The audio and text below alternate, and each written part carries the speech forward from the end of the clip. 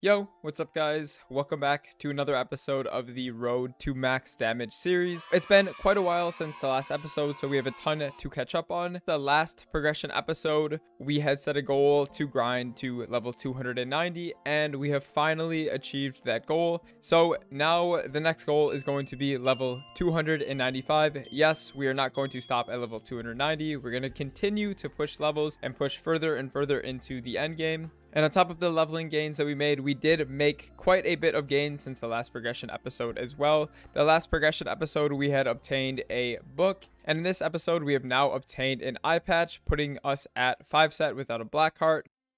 Please. Yup. Please. Yup. Come on. Oh my god.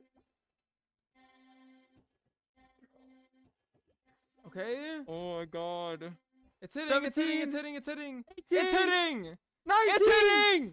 No, It's it's hitting. Please. It's hitting, it's hitting, it's hitting, it's hitting. Yeah. Catch up in Let's fucking go. catch up in Let's Nickelback go. tag.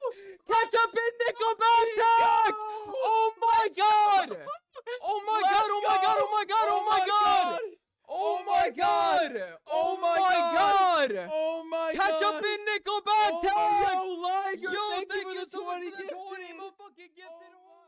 On top of the magic eye patch, we did finally 22 star a daybreak to replace our superior Golux item. Yes, I have fully switched off of Golux items as of now, but we are probably not going to end up double priming the daybreak. We'll probably just wait for a source to drop whenever that happens and pray that it goes to 22 stars. We did also 3-line our secondary, which in my opinion, this is BIS for party bossing, which is what I prioritize my damage around.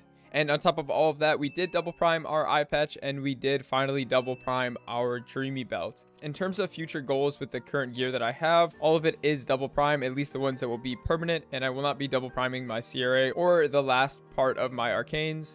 We'll just continue to wait for more Eternal and Pitch Boss drops to min-max those in the near future. As well as the gear upgrades and level upgrades, we are pushing our Legion to 9.5k. That is the next goal that we have. We're currently sitting at 9.271 Legion, and hopefully we want to hit 9.5 within the next 3 months, and then potentially push towards 10k Legion.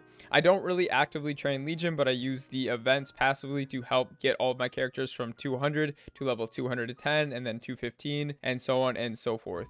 So now that we've kind of got all the actual gains out of the way, let's talk about the things that have happened that haven't been the best. So we did end up booming the last 2 Eternals that we have gotten, so that makes us 0 for 3 on Eternal hats. But we are progressing Chaos Kalos now, so the Eternals will be much more accessible every 5 weeks. And in about 2 weeks from the time of this recording, we are going to be obtaining the piece from Calling as well. Unfortunate that none of the Eternals that we obtained actually went to 22 stars, but these are items that we get every 5 weeks, so it's not too big of a deal. It's not like a Pitch Boss item where you could go an entire year without seeing one.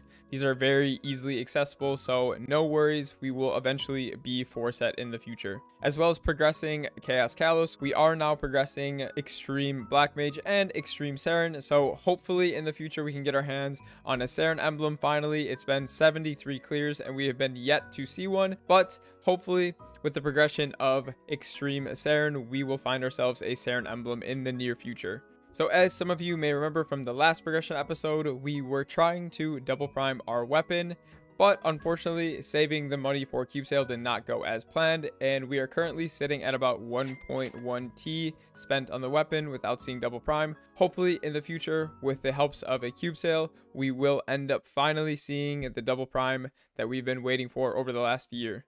And in terms of other gains that we've made on our account, obviously 6 shop has been released and we have been heavily pushing the 6 shop progression. Here's the current Hexa matrix that we are sitting on right now. We have 29 Origin, 21 Mastery, level 1 boost, level 15 Infinity boost, 19 Legacy boost, and 10 Storm boost. So we'll continue to hard push the Hexa matrix in the future, which is really nice because we're finally able to get guaranteed gains from farming, which is something that I've been waiting for a very long time. So personally, I like to prioritize my damage around party bossing, so I am full sending the Origin all the way to level 30, which is quite expensive, but we only have 1 more level to go. So once we get that knocked out of the way, the rest is going to be smooth sailing. So currently, stat-wise, we are almost at 72k with Roar on, and with a stat ring, we are at about 74 80.5k. Hopefully in the future we are able to push that 80k benchmark and push even further with the help of Eternals and more pitch boss items and just overall sack force upgrades.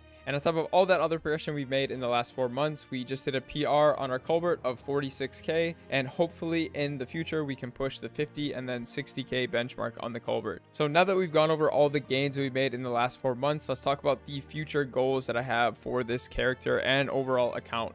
So like I said before, the next goal is to push level 295.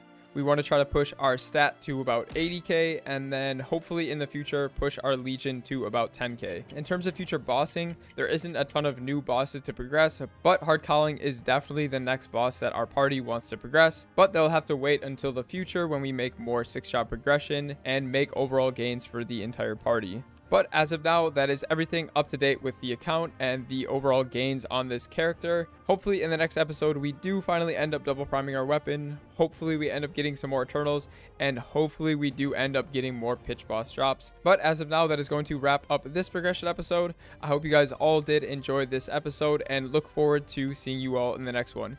Take it easy. Peace.